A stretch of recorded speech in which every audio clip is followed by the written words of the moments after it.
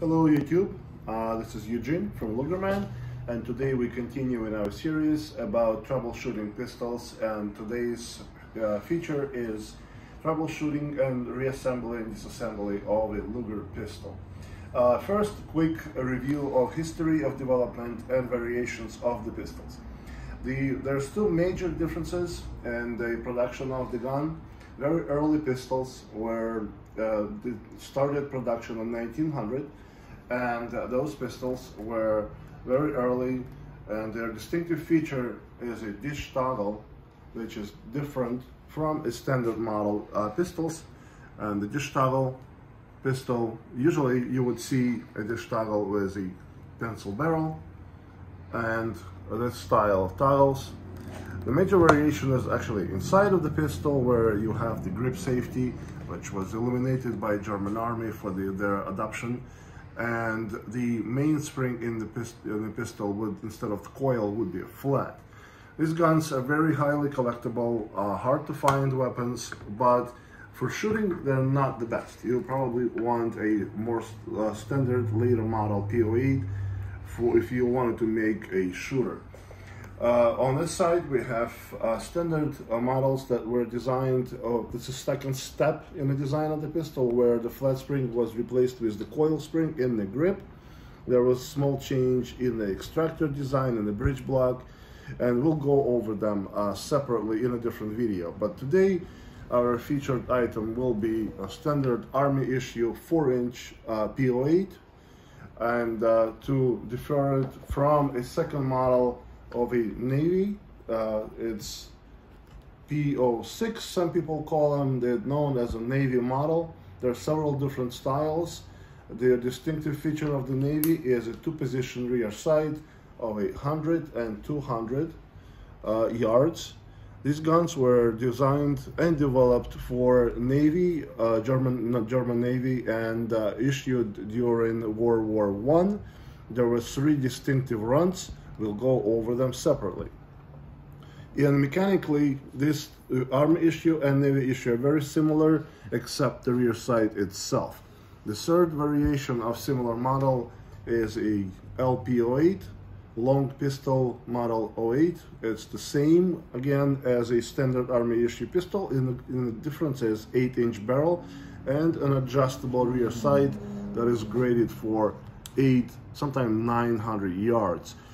These pistols were designed to be issued to artillery and machine gun crews to replace any additional weapons that they might need, because they had enough to carry for their machine gun support and cannon crew.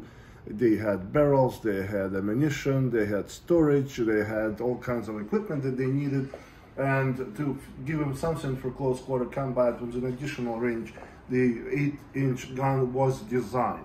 It is different, balance-wise from an Army issue pistol. They are very accurate. 800 yards is obviously a little optimistic, but me personally, I shoot the gun at 100 yards very successfully. You could shoot it offhand and hit a 12-inch plate without any problems. Less commonly known model would be an artillery commercial with a 12 3/4 inch barrel, very similar in design, adjustable rear side, front side, fine adjustment on the rear side. These were commercially imported in 1920, and for all intents and purposes are not any different than any other model. So this is the review of the P08s that are similar in design and have coil spring in them. This is grip safety models. You have a 1906 grip safety model with a 9mm 4-inch barrel. You have an experimental 1900 with dish toggles with a 6-inch 9mm barrel as well. You have a standard, what they call a pencil barrel, a 30 caliber pistol with a 4 3/4 inch barrel, with grip safety. This is a Brazilian contract.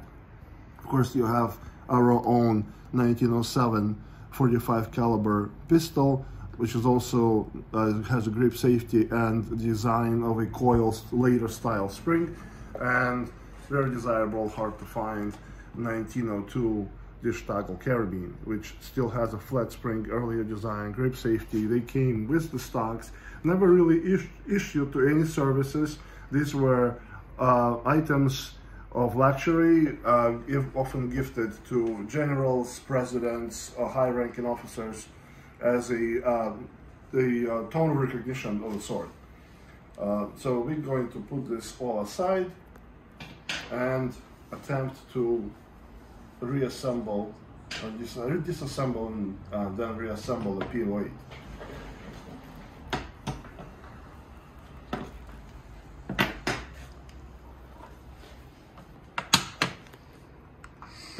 So this is the gun we're going to be looking at.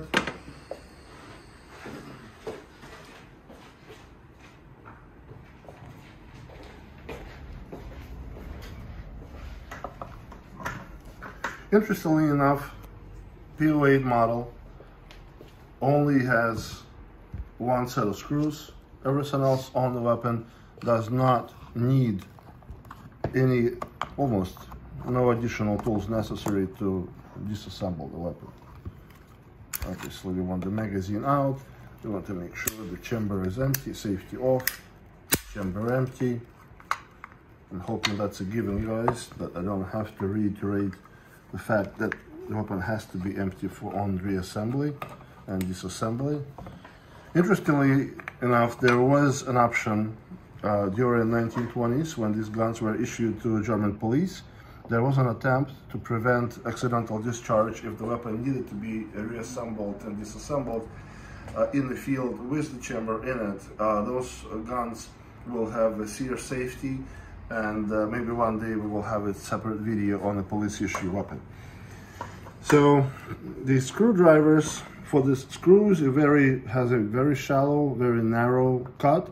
So what you want to do is grind the screwdriver that fits that perfectly. A lot of times a loading tool could be assisted in disassembly. Magazine out, grips out, screws out. At this point, we don't really need anything to take the gun apart. Anyways, for the field strip, this is your takedown lever.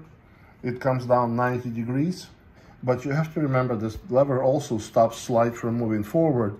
Therefore, in order to disassemble the gun, you need to be able to push on it. You see how it comes up about 1/4 inch. At that point, the lever will turn. If you have the gun in full battery, the lever is supported by the spring and the slide, and therefore will not be turning. You turn that down. Ideally, your side plate will just lift and come out of the way. You have a lever here that transfers your trigger pull to a sear bar.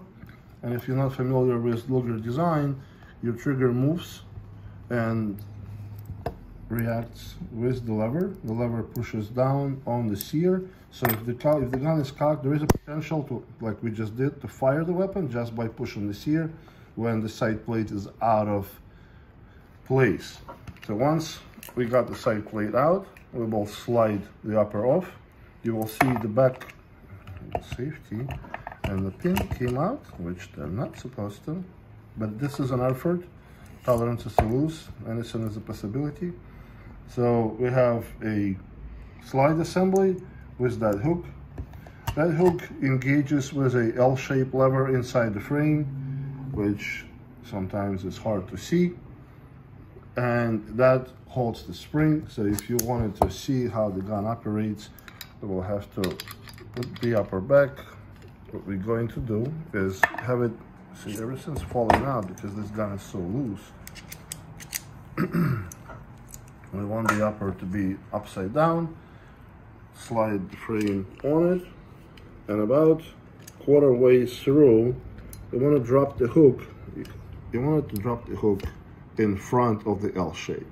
So you want to make sure that they engage, and you can see it better from the side where this engagement actually now is latched on. Lever, I'm going to push this down, and if you assemble everything correctly, you will have a spring-loaded tension on the upper. You want to push it back, lock, and now you can see the interaction of the levers by, let me see if I can do this. front of the camera. So you can see the L-shaped lever moving, spring compressing, and that's the main operation of the toggle.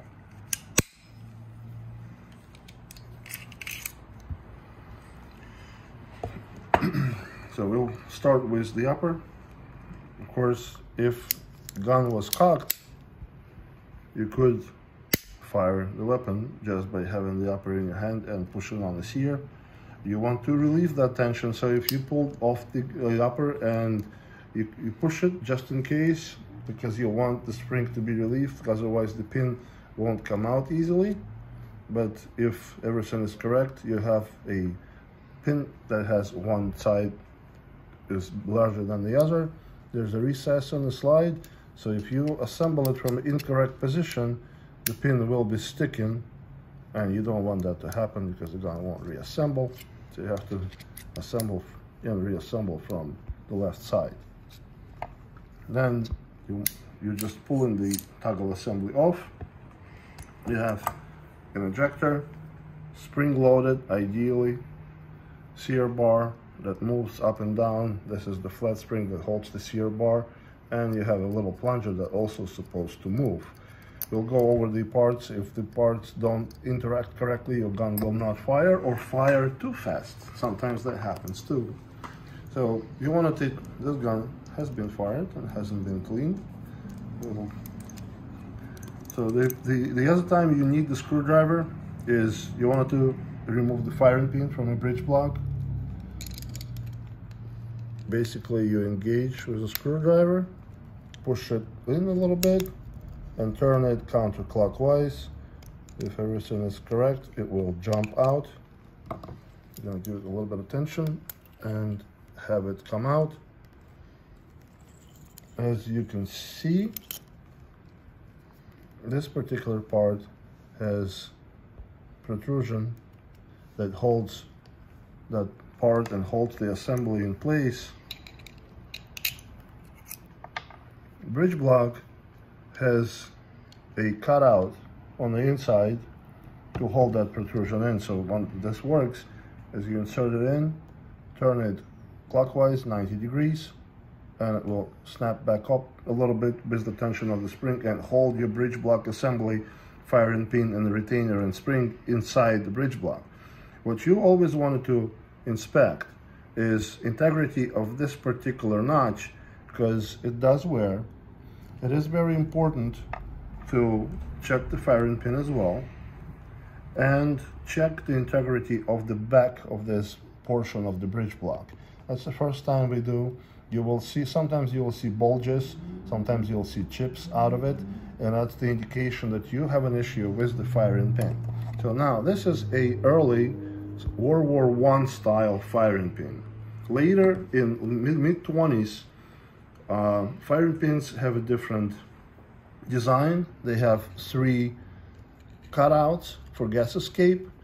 Because of the strong spring, because this spring participates in recoil by, with the toggle moving the spring and the firing pin, you have a potential, in this pistol particularly, you have a potential of puncturing the primer with a firing pin. When the firing pin is punctured, the firing pin will puncture the primer, and gases from the shot will escape through the hole inside the bridge block, therefore propelling this as basically acts like a car piston. It will gases up, it will come down, hit the spring very hard, hit retainer very hard. It's only one place where it engages, so it starts battering the retainer down. Eventually bridge block bulges and chips away, and this spot actually wears down. If you see any kind of degradation, your best bet, and that's what we always recommend to our shooters, is we replace these early firing pins with the firing pins that have flutes on them, which we call a World War II style firing pin, for the simplicity of identification, because you mostly see them in Mauser-made pistols. This is the first thing we check on the bridge block, and that's the most important, because if this eventually wears down to the point where the retainer comes out while the gun is assembled, it becomes hard to disassemble, the gun becomes inoperable, you want to avoid that damage at any cost possible, because replacing the bridge block, as you well know, all the parts on this, all the guns are numbered because they're hand assembled, hand fitted, and everything numbered on them. In this case, you also see damage on the bridge block like so. Very common on Airfords, not less common on other models, but what you will see is the extractor most likely was slightly oversized, so the ears of the extractor oversized. When it locks on the case, it lifts it up too high and results in this damage. This happens, and unfortunately you have to either replace the bridge block or weld the ears, reshape the extractor. We do offer this all services necessary to bring your Luger back to operation. We do have bridge blocks in stock because that's the most common wearable item on the weapon. A lot of times we see cracks on the rear toggle. The rear toggle is under stress during fire. The design of the pistol is made so that it acts as a piston assembly of a car.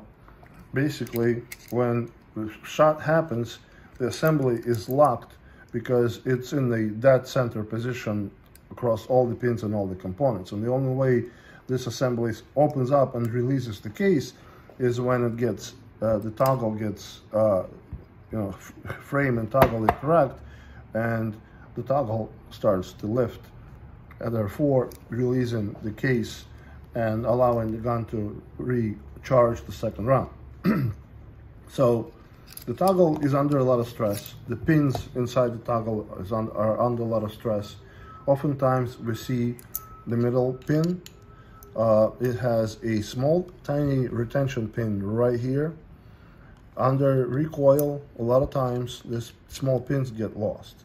And people don't know how to disassemble this particular weapon. They start pushing the main pin, middle pin out, and they therefore strip the retaining pin out of the gun and making the gun unsafe, because what will happen if the retainer is not there, the pin starts to move, and eventually what will happen, it will actually sit on the frame, on the upper like so, not allowing the toggle to close because pin will be interacting with the slide where it shouldn't. So that's a common issue that happens. Sometimes the middle front bridge pin breaks in half. You won't know until you disassemble the pistol. It's a lot of times they're pressed in and hard to disassemble. You see it's freely moving. Usually they would be retained by the 2 ears of the middle toggle, but it will move freely inside the bridge block. The same goes for the main pin. Main rear pin has the head on it, a mushroom head on it. A lot of times this head gets chewed up, and eventually if it gets chewed up, your pin starts moving in the upper assembly. You don't want that to move because it will also has a potential of coming out when it's in place and the slide is in the rear position in the frame. We can illustrate. You see how little bit is retaining. See this particular design, this particular gun actually has such a loose tolerance that it allows the pin to come out. That's what you don't really want, because that's what will happen during battery. Your gun will jam up, will be hard to return, most likely will damage the pin. So you inspect your pins, make sure they are solid. We do have replacements, we make them. They're modern steels, very hard, very good pins, made on CNCs. We haven't had any issues with our manufactured pins. The next problem we have on this gun is an ejector. It's a spring-loaded part. It has a portion that interacts with the case. When the case comes out, that kicks the case out of the action. If you see slow motions on the pistol, cases mostly come up. Here's the interesting part. Well, when the gun was designed, the way this bridge block operates and internal components of it, so the bridge block is mostly hollow. Ejector needs to interact with the case, but it doesn't have enough room to just float inside the bridge block or on the outside of it. So as you can see, the ejector is pushed in. You press the bridge block goes in a full battery, and now your ejector is sitting on top of the bridge block, therefore kind of deterring it a little bit. It's standard, it's going to happen on all Lugers. We are actually in the process of redesigning the 45 where it shouldn't be the problem no more, but you will see where on the bridge block right here, you can see, guys, I don't know if you can see it well or not, but there is a white spot where the ejector rides on the top of the bridge block. Sometimes it's on this shelf, sometimes it's on the inside of the bridge block, and a lot of times you can actually see the wear on the ejector itself. I don't know if you can see it, but a lot of times it's on the ejector itself right here or on the inside. You want to watch out for that wear. If you have an excessive polishing that you can see a white spot, that means your ejector is slightly out of alignment with the bridge block. Your gun could potentially not function correctly because of that particular engagement not being completely in alignment. Ejectors do come out easily out of assembly. You have to support them with your left hand. You kind of have this disassembly notch. You just pry them up and they come out. As you can see, this engagement is on the angle. So when you insert them, the same way is you want to put them in and kind of support them with the left hand and kind of press them right in. A lot of times they need a small tap from this hand. You tap them in and they snap in place. Sear bar also comes off relatively easy. You need a better, smaller screwdriver, but the idea is that you lift the leaf spring, lift it out, and push it forward, and the sear bar will eventually come out. What you want to watch for in the upper, in the sear bar, is this plunger. Plunger is under, there's a coil spring inside of it. It's very, very tiny, very, very small, but you need that to be free floating. If it isn't, you have an issue, and we'll discuss that issue a little later. Extractors also do break. There is a bottom ear on the inside of the extractor. That bottom ear does break. You can disassemble this extractor by pushing the small pin out. Once you push, you have to hold it when you do so because there's a coil spring right underneath here. You push the pin out, the extractor comes out with the spring. You want to check it because the back ear of it could be broken and your extractor will not function correctly also. Check for cracks. They do crack because they, especially in the beginning of production, early DWM Erfurt guns, they had hardened the parts very much more than it needs to be hardened. We've seen middle toggles break off here where this interacts with the firing pin. We've seen toggles break away right here because it looks big and beefy, but the reality of it is there's a lot of hollow cutouts in the gun, and we've seen them break off right here on either one side. I even seen the toggle being split in half once. Usually you don't see a lot of issues with the S-link itself. Check these two ears. They need to be here. If one ear is broken, which we've seen, you need to replace the S-link. But besides that, it's pretty much all the issues that you can have with the upper. Of course, we do manufacture barrels. Barrels are a wear item on these pistols, especially older guns when fired with older ammunition, with bad powders. Let's put this together. Bad powders present. You fire the gun with old ammo. You then don't clean it for a couple of days. Go fire it again. But barrel rusts a little bit and then eventually wears as well. We do manufacture 4-inch barrels, 6-inch barrels, even artillery barrels. We don't run the batches often, but we usually have barrels in stock. Trying to align the retainer pin correctly. It's hard to do on camera without additional tools.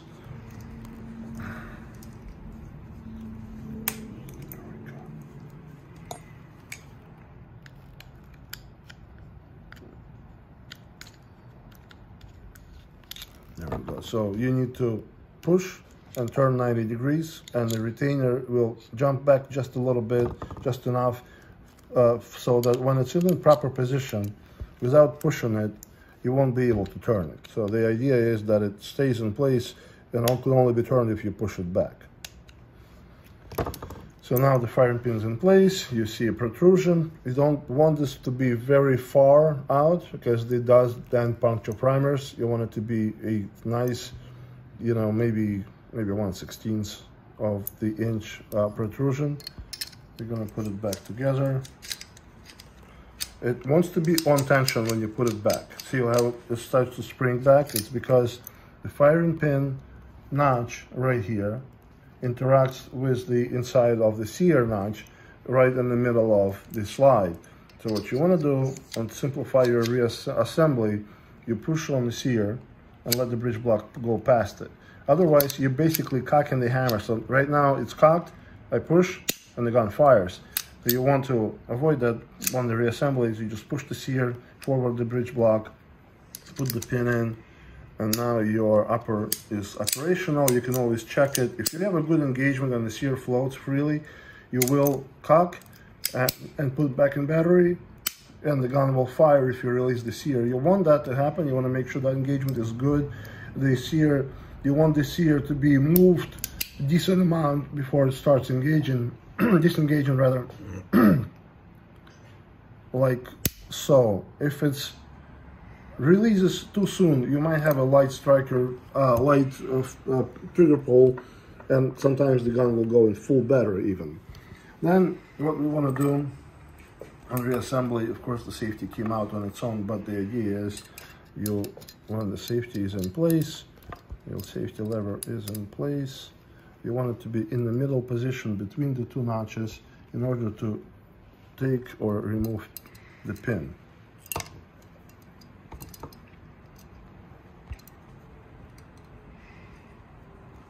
Of course, now it won't go in without tooling. There it is. It went in. You shouldn't really, it should be flush, because eventually it will be held by a grip. And if safety engages correctly, you'll have that safety bar come up. What I usually do is when you have the side plate, of course we mentioned the lever that interacts between the trigger and the sear. We want to put it on the frame, we want to lock the latch, you want to check the engagement of the side plate. You don't want it to wobble too much because it does transfer your trigger pull. If it wobbles on the frame, then your trigger pull will be sloppy. You don't want that. So it's trying to come out again. So what we want to see is when you pull the trigger, you see how the trigger lever on this trigger side plate is moving. You want it to move nice and even. You can see me starting to move the trigger and the lever starts moving right away. If you pull the trigger and nothing's happening for a while and then it's starting to move, you won't have a good trigger pull. This lever is of course adjusted and installed for this particular pistol. We do manufacture levers. We do have them. When we manufacture them, they're slightly oversized on both ends. We do fit into the gun to have an ability to adjust your trigger pull. We do work on Lugers, obviously. We do have an ability to improve your trigger pull. The original levers and our levers are come hardened. So if you wanted to adjust it, you can do so by adjusting the lever up or down. You take it out of the side plate. There is a spring-loaded pin. You put your screwdriver in, you hammer the pin out, rotate it out, and it comes out. Then you can take the lever out and try to adjust it. Problem is, it is hard. You cannot adjust it while it's in its normal state. It will break right away. You'll have to anneal it, reshape it, test it on the gun, and then harden it back. We offer that service. We have very, very easy service when you have the equipment. Unfortunately, doing that at home is next to impossible.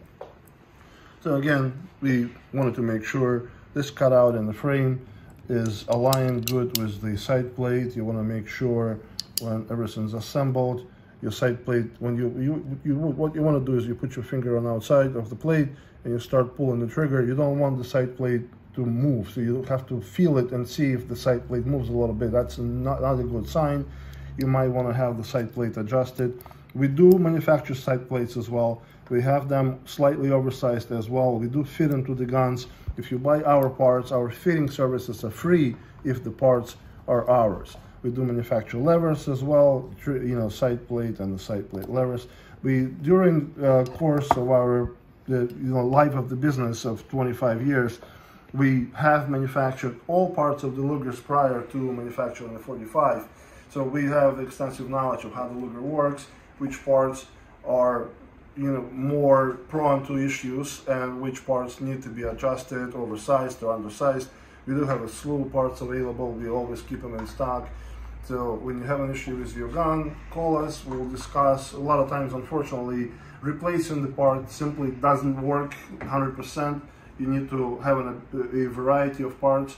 They are toleranced, it's a broad spectrum of tolerance. You have Erfurt, you have DWM, you have Mauser. The gun's been produced for over 40 some years. Parts vary. We do have parts on the either spectrum of tolerance. If we don't, we manufacture parts that you guys might need. So again, what you want to do in the frame, you have a couple of potential issues. Of course, the springs would need. We change springs. The springs we buy are Wolf. You can get them. You can get them yourself. They're not very expensive. Problem is the firing pin spring, as we saw, is very easy to replace. You take the pin out, you replace it. No big issue. This spring, main spring, is very important for proper operation of the weapon. But it is not very easy to remove. It requires a pin. You have to push the lever, the spring retention out. You have to hold the lever in. It is a 40-pound spring. They're gonna fly. They're gonna fly in your face. When I started working on Lugers and we worked from the house, it took 2 people to remove the spring in about half an hour. Of course, with proper tooling, with an ability, in the shop to do everything correctly, it takes a couple of seconds. So if you need to change the springs, guys, by all means, send us a gun. The service of simply changing that spring and with the springs included is $40. It's like doing oil change in the car. You want to do it before you start firing your gun. The other common issue with these guns is a hold open. It is a very, this safety is bugging me, so I'm gonna take it out so it's not in a way, you're not falling out. When this happens, with the safety, it's not normal. This pin needs to be replaced, which is we're going to do right after this video ends. So you have your hold open, and hold open interacts with the magazine. You have the magazine button that facilitates loading of the rounds. When it's in place, you have your hold open. You have that button pushing on the hold open when the magazine is empty, and you can see hold open springing back. Nice. It doesn't spring far, but it springs up and down. You want to inspect this edge of the hold open because they do wear, and if this edge is worn and engagement of it is on the bridge block, this edge on the back edge of the bridge block, if they're worn, they could be reshaped, they could be rehardened, they could be fixed. We do also manufacture hold opens because they are a wear item, and we can replace your hold open easily. If you having an issue, and a lot of these Lugers have issues with hold open not engaging when it fires, it could have to do with your hold open spring. And the test for that is you take a upper assembly, take the bridge block out because you don't want this, you don't want it for this particular test. Put the assembly up. Now you have access to the hold open, you can see it from here. What you want to do is take your magazine, put the magazine in the gun, and you can see the hold open is being sprung up. So you want to test it with a screwdriver, make sure it goes up and down. The reason for the upper to be included in this test is because the spring, the leaf spring that holds the hold open and helps it to operate up and down, sometimes the leaf spring deforms if it bulges out, and it's bulged out too much, and it starts, when you put the slide on, it starts interacting with the slide, it starts pushing on the hold open like so. So you can, if it's pushed too far and bulged too far out, it will start changing the operation of the hold open. It won't work all that well. Hold open is a simple part, but the leaf spring is very delicate, and a lot of times when you remove them, they break.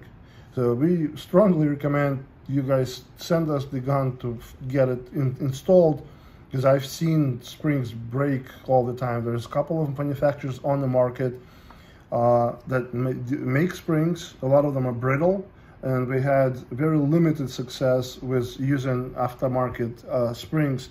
What we usually do is we buy manufactured springs and we retemper them to our specifications, and that allows for a longer life of the spring. Of course, the other common issue on the lower is you have your takedown lever, and the takedown lever is held in place by a small wire spring. You can see one end of it on the bottom and another end of it on the side. It is an L-shaped spring that sits inside of the frame. It has a little arc on it, and that arc interacts with the takedown lever notches. There's two notches, one for the up and one for the down position. This notches wear. As you can see, there's a little scratch on the middle of it. If your takedown lever spring retention is in good shape, it's arced out, it will be hard to insert the lever so right now you can see this is easily inserted, no issue. When you come to this point where you need to sit it on the other end, you need to push the spring down a little, insert it. If your spring is good, lever is good, you shake it, it won't come out in this position. And when it's in this position, it will be retained in place strongly. If it's not, what will happen, and it does happen a lot, you have your side plate, you have your upper. As you can see, you have this spot on the upper. When the lever is in upwards position, this is your stop for the slide not going forward. So this is what I'm going to simulate. You have it going up and down very easily. You lock it. As you can see, I had to push this slide back. If I'm in this position, you can't turn it because the stop is in the way. You push it back, lock. So now it's in place. What happens if the spring is loose? You start firing, you fire a shot, it bangs against it, it pushes it down, and in the very next shot, this flies with the bullet. So now you have a flying gun, which is really cool, but not very cool if you have grass, gravel, you drop your $3,000 weapon in pieces, and now you're crawling in the grass or mud trying to find parts. We do manufacture this little tiny L-shaped spring. It is relatively easy to replace, but if you don't know what you're doing, they break very easily, bend very easily, and stop working. They're not cheap because it takes a little bit to manufacture in proper dimension with proper tensions. But we do make them. That's part of the service. If you send in the gun to us for general service, those are the areas that we would inspect and replace as necessary. And the last but not least, you want to again make sure this plunger is working, and I'm going to show you why, guys. So assembly, upper assembly is together. Your bridge block engages, firing pin engages with the sear. All life is good, pin is in place. For this particular exercise, I'm going to have this stubborn safety back in.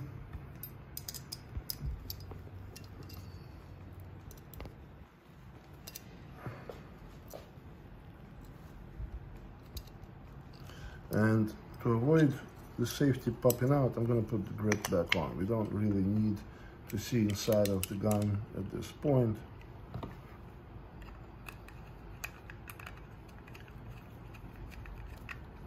Okay, so now we're going to talk about safety, engagement with the sear, and the trigger, potential trigger issues. Here's what we're going to do. Again, upper upside down, frame on the rails, about 3/4 of an inch. We're gonna flip it, and what you're gonna do again is gonna try to hook these two components together, make sure it goes in correctly, slide. If you've done it right, you have tension, spring tension, life is good. We're gonna take the side plate. It has a notch on the back, frame has a corresponding notch for it. Kind of lay it in. It won't sometimes delay in. Sometimes what you want to do is you have the side plate here, push back, push on the side plate, lock the lever. Now your gun is together. Here's what you want to test for. So now if everything's correctly, you want to cock the gun, release it. You see your engagement is good, solid. You pull on the trigger, you hear a click. So what you want to, sometimes with these weapons, you fire a shot, it will cycle, load the round, you pull the second trigger, second shot, doesn't happen. Why? The test word is very simple. Cock the gun, pull the trigger and hold the trigger when it's pulled. Pulled trigger, you see, I'm pulling, I'm holding, I'm going to simulate fire. I'm going to cock the gun, supposedly empty right now, but the cartridge will escape. Second cartridge loaded, you're still holding the trigger. Now you want to release it slowly and hear a click. You're listening. That click is very important. What happens is when you push the lever, it goes down, pushes on your sear. I'm gonna put this back where it's supposed to be. So it will push on this pin, like downwards, and fire the weapon. Just what just happened. When the upper cycles, the pin and the sear come back. You're holding the trigger instinctively, therefore your lever is in upwards position, and it's laying right here, pushing your plunger inside. That's why I was talking about the plunger being springy and free to float. So now your hook is on this position when the trigger is pulled. So now you're releasing the trigger and your hook comes out of position, releasing the plunger. If this engagement of this portion of the lever and the plunger are incorrect, out of alignment, lever is not properly adjusted, this release will not happen. What will happen is the plunger will still sit on the side of the lever.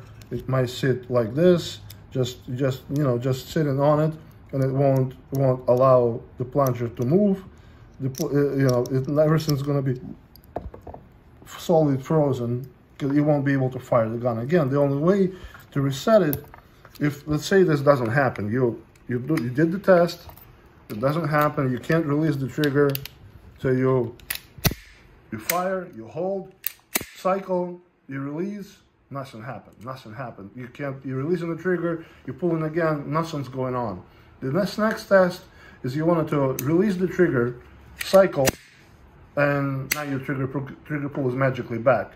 That is an indication of a problem. You might have a plunger issue, you might have a sear bar issue, you might have the side plate lever issue, your leaf spring may be weak. A lot of times guys call us and say, oh, I have a problem, is the trigger, can you fix it? Can you sell me a part to fix the issue?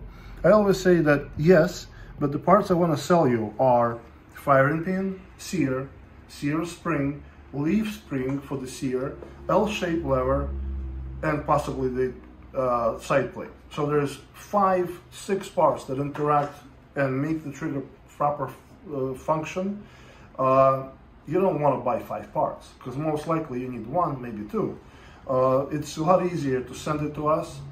We perform trigger troubleshooting. It's only $100, and additional parts as necessary will be sold and offered to you with an explanation of what actually happened to the weapon and why it doesn't function correctly. It's a common issue with the guns, easily fixed. A lot of people say, oh, the Lugers have terrible triggers, nothing can be done about it. It's absolutely not true. You just have to know what you're doing with it. I can get your trigger pull down to 2.5, 3 pounds if you so desire. Sometimes maybe not safe to be that low, but 4 or 5 pounds is easily achieved on this weapon. In fact, I'm going to take a measuring tool and attempt to measure this particular trigger, because it feels pretty standard on the weapon. Nothing really about it. And we have a solid 6 pound on it. It's a military gun. And let's try to repeat it, double check.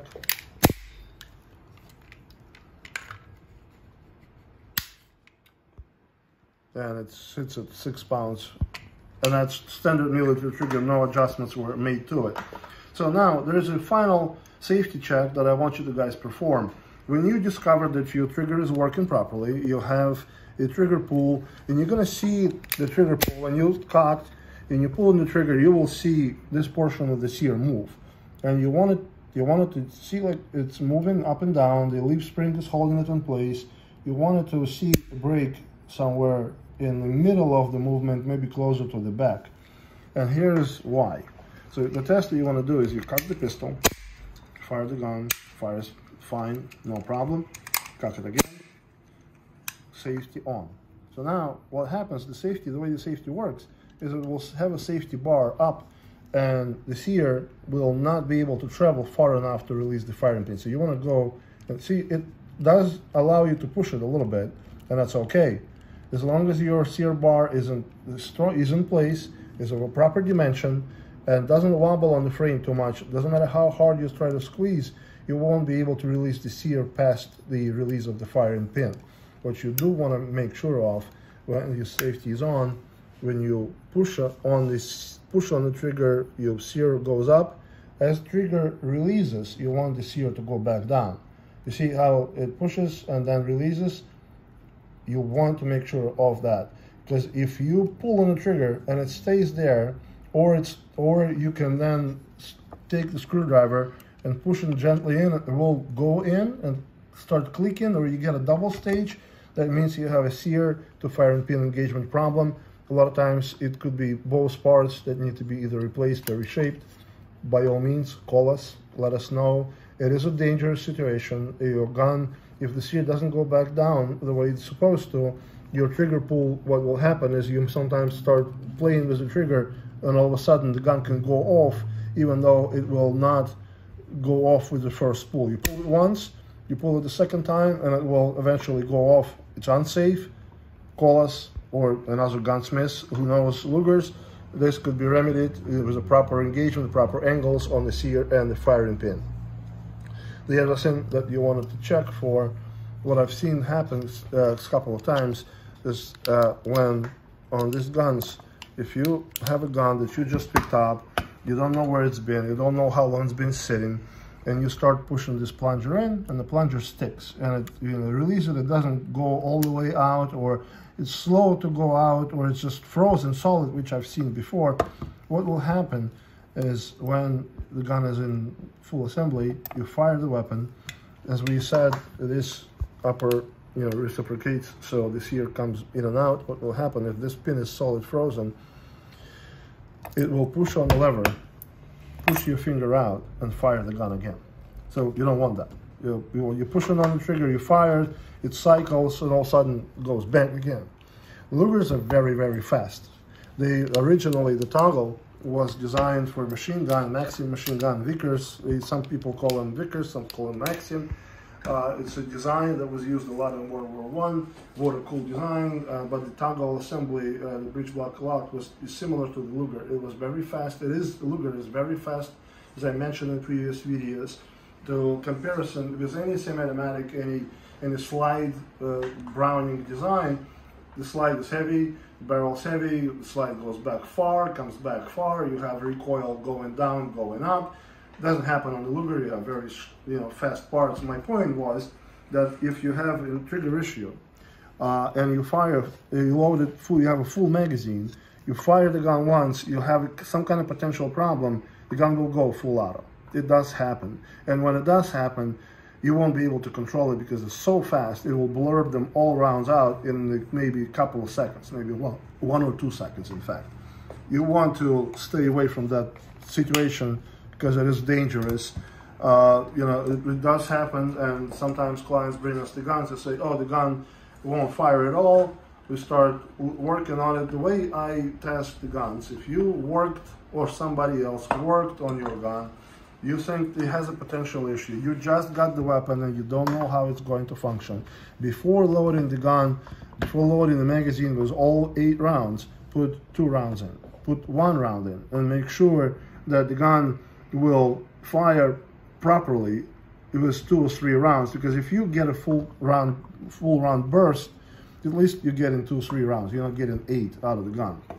The other thing you want to check, and that sometimes contributes to trigger issues, if the slide on the frame will not move left to right. If you have any kind of left to right movement, back and forth, a little bit like this gun is okay. This is Erfurt, the worst tolerances on all of the Lugers, but you take any other, it won't move at all.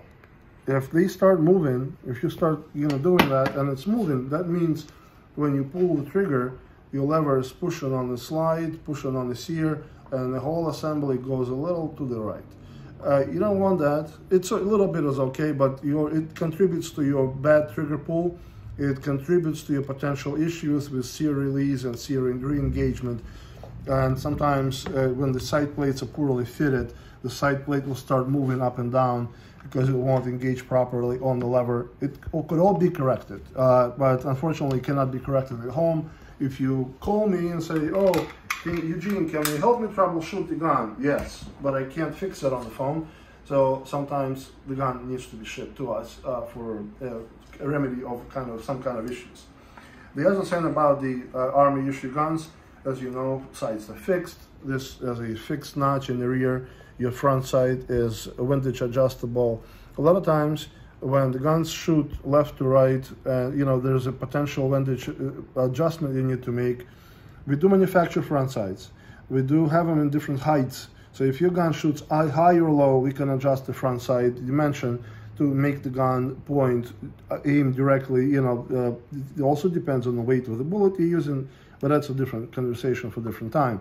Windage adjustment, however, sometimes you need to push the sight too far out. The old gunsmith's trick is to actually, because these are threaded in the upper, what we can do, if you have an extreme position of the sight going left or going right, how the way it could be remedied is we can turn the barrel ever so slightly on its axis, allowing the sight to be moved without it's being moved in the dovetail. It can be done. It's not an easy job to do because it requires special tooling, and we can't emphasize this enough, guys. A lot of professional gunsmiths that we interact with, a lot of locals, they all know this by now. A lot of times when you think that you can just buy the barrel and twist this barrel off and put the new barrel on, that's only true 50% of the time. A lot of the early guns were put on Loctite when they're threaded, and they're very difficult to remove, sometimes next to impossible. We have special tools that go around the upper. We have special tool that goes inside, replacing the bridge block to save the upper from being twisted when the forces are applied. We have a special tool that holds the barrel in place. You have to take the front sight off. You have to completely disassemble the pistol. A lot of times we have to heat them up to burn the Loctite out of it.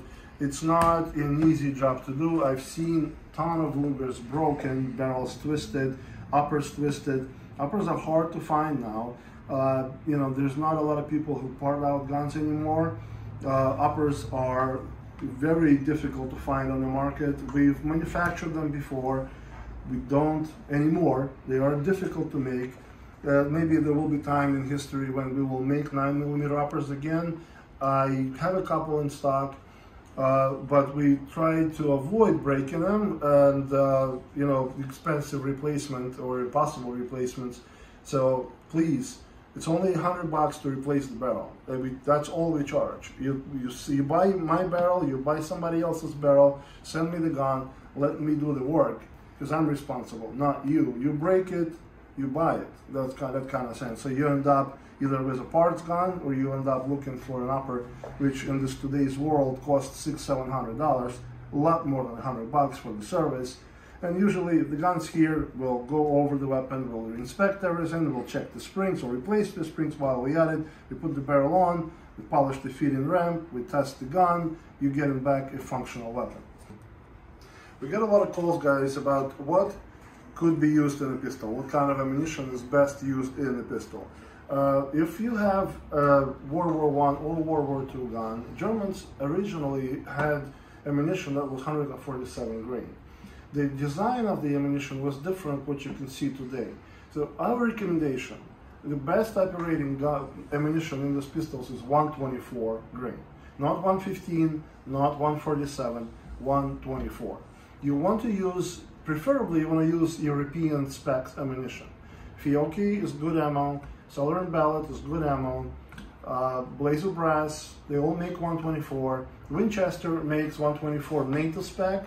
Usually they're issued to agencies. They're not often available for sale, but if you can find them, it's white box with black letters, 124 NATO spec. The ammunition is fast, the ammunition is hot. You do want to replace the springs. I cannot emphasize that enough. $40 investment will save your gun, will preserve your gun. It's easy investment. It will avoid all kinds of issues. The other thing that we often see and hear is people complain about magazines, and it's rightfully so. Earlier magazines of wood bottoms and the old two-piece stem design, they do not work well. They do not last. This hole, the catch hole in the magazine, see, like you can see this wear right here. It starts wearing up. It moves. Your magazine seats deeper, and the gun stops working. You want to avoid, these magazines are nice, collectible, they're getting hard to find, they're expensive, and it's all wonderful, but you don't want to use them for shooting. The best magazines on the market, and pretty much the only brand new magazines on the market that are good, are Mag-Gar, Italian made. You all know Mag-Gar supplies magazines right now to almost every gun manufacturer in the world. They're very good. Problem is, during pandemic, supplies got short and magazines are hard to find. So we do have a couple of them in stock, and we try to keep them in stock, and we try to find them. They make two different kinds. They're both good. The one nickel plated and another one is black.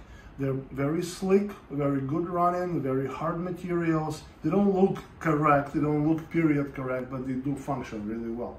The other option is FXO, later one piece protruded World War II style magazines that were made by Mauser during 1938, 1934. We do have some in stock. We always source them, we always keep them there. Not cheap. The original magazines are becoming expensive to begin with. World War I even more so. World War II are still available. There's plenty of magazines on the market. They run about $200, give or take, depending on the condition of the mag. We can find them, we have them. Grips do chip on the guns as well. So you will see a very common issue where on the gun, this near the safety, they call it, the standard chip. It takes this corner out. If your safety is not fitted properly or the grips are not original, you start firing the weapon, your grips chip right here. A lot of times, if the grip is loose, if you want to take your grip and start moving it front to back, you want to try to do that. If the grips move and they're original to the gun, you want to take them off, and you want some other grip when you fire the weapon, because if they move, the grips have internal ledges that help it position on the frame. If the grip moves back and forth when you fire, those ledges will break off and eventually destroy your grip. The original grips are expensive, almost $300. We do manufacture grips. We make them out of any material you desire. Standard grips are made from walnut. We make them from cherry. We make them from Brazilian cherry. We have black walnut. We have American walnut. We have Turkish walnut. We have buffalo horn. We can make them out of modern materials like G10. The price on the grip is pretty standard. It's about $135. We make them for grip safety guns, early guns, late guns, you name it. Manufacturing tolerances were different. Erfurt to Mauser and DWM. The grips that we make are slightly oversized. We can send them to you so you can fit them. We do offer fitting. We fit every grip to existing frames that we use here before shipping the guns, but it helps in 80% of the cases. In 20% of the cases, you will have to fit the grip. We offer fitting for free if you send us your frame or you send us your gun. It's very helpful. We make them look authentic. I have an example. If you want, they're on the website, they're on YouTube, they're on eBay. You can see them. So this is an example of our grip. You can see that they are not very different in appearance. Some people when they see the grips, they ask me, are you sure they're new? Because they look original, like I made them yesterday, so I know they're new. But we do offer multiple type of checkerings. Our standard process is we CNC machine these grips. They're slightly oversized. We fit them by hand to a particular frame, shape them, and then checker them on top manually, and we can offer different checkering. I think this is it, guys. Give us a call if you have any kind of questions, functional issues, you're looking for parts, you're looking for information on historical significance of your weapon. We offer different services, and we are here to help. Until next time, thank you.